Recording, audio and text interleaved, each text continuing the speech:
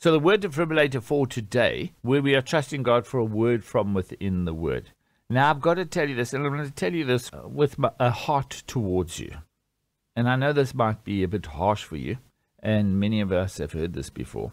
And it's a message to me, too. I want you to grow up. I think it's about time that you grow up. I'm tired of you living in the space that you're living in. So just grow up, okay? Now, in the Bible, to verify this and what I'm saying, there is a scripture, Ephesians 4, in the Amplified, and we're going to start off at verse 10.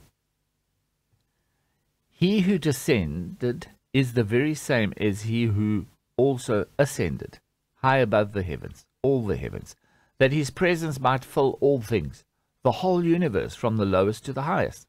And his gifts were varied. He himself appointed and gave men to us, some to be apostles, special messengers, some prophets, inspired preachers and expounders, some evangelists, preachers of the gospel, traveling missionaries, some pastors, shepherds of his flock, and teachers. His intention was the perfecting and the full equipping of the saints, his consecrated people, that they should do the work of the ministering towards the building up of Christ's body, the church. So there we go. He gives us all these guys, gives us the prophets, the evangelists, the pastors, and the reason why he added those to our lives is the perfecting and the full equipping of the saints. That's you and I, his consecrated people, that we should do the work of ministering towards building up Christ's body, the church.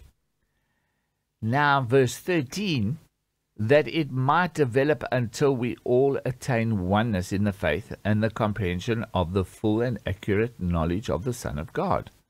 So those guys are there to teach us and connect us with Jesus Christ himself and help us have a deeper relationship, that we might arrive at really mature manhood, the completeness of personality, which is nothing less than the standard height of Christ's own perfection, the measure of the stature of the fullness of Christ and the completeness found in him.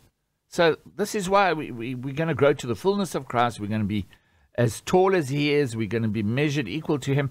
Our personalities, that smile, that laugh, those different emotions that we go through, our personality. Verse 14, so then we may no longer be children, tossed like ships to and fro between chance gusts of teaching and wavering of every changing wind of doctrine, the prey of the cunning and cleverness of unscrupulous men, gamblers, engaged in every shifting form of trickery, in inventing errors to mislead. Rather, let our lives, verse 15, lovingly express the truth in all things, speaking truly, dealing truly, living truly, enfolded in love. Let us grow up in every way and in all things into him who is the head, even Christ the Messiah, the anointed one. Grow up, people. Well, I'm not saying it in the term of, you know, a bunch of kids. You need to grow up. You see, God has a calling. If you lift up your left hand in line with your left shoulder, and then you hold your right hand and hold it above your head in line with your right shoulder, then take your left hand and put it underneath your right hand. You see, if you carry on where you are, you're growing up into nothing. Just a normal life. But if you take your left hand and you move it underneath your right hand, I want you to grow up. I want us to grow up into that, what God has called us to. You have a personality that sets you apart. Now, people can maybe copy what you do, but they can't do it as you. And we are here to walk in the fullness of Christ to add value to the world around us. And you have a calling upon your life. And I want you to grow up into that calling. I want you to set aside unforgiveness and all the anger and all the resentment and the fear of rejection and scared that people are going to catch you out and you're not as good as what they say you are or what you think you are. I want you to walk away from all of that. I don't want you to be tossed like a ship to and fro between chances of gusts and teaching and wavering in every changing wind of doctrine. No. I want you to attain oneness in the faith. and have the complete comprehension of the full and accurate knowledge of the Son of God. That's what I want for you. And you've got to grow up into that. It even says there, to the heart of Christ. I mean, you've got to grow up into that. Stay a child in your heart and the way that you see things. Be as a little child. Do not forsake the children to come unto me. That's what Jesus is saying, and you're still his child, so stay a child of the Father. But grow into that. Grow up into that, what he has called you to. So I think it's time for you and I to grow up. What do you think?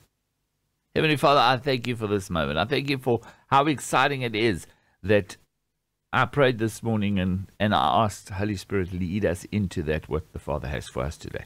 And here we are. There's this calling that kind of hovers above us, just a little bit off to the right. And Father, may we step to the right and grow up into that you have called us to, your fullness. I thank you for your mercy. I thank you for your grace. I thank you for your forgiveness. I thank you for your peace that surpasses all understanding. To God, our hearts and our minds in Christ Jesus. And Father, symbolically, we give our lives to you and saying, yeah, Lord, is this you? This is our plans. This is our thoughts. Is this you? And if it is you, what is it you have us do? Tell us what we need to do with our lives in order to grow up into that you have called us to. I thank you for this in Jesus' name. Amen.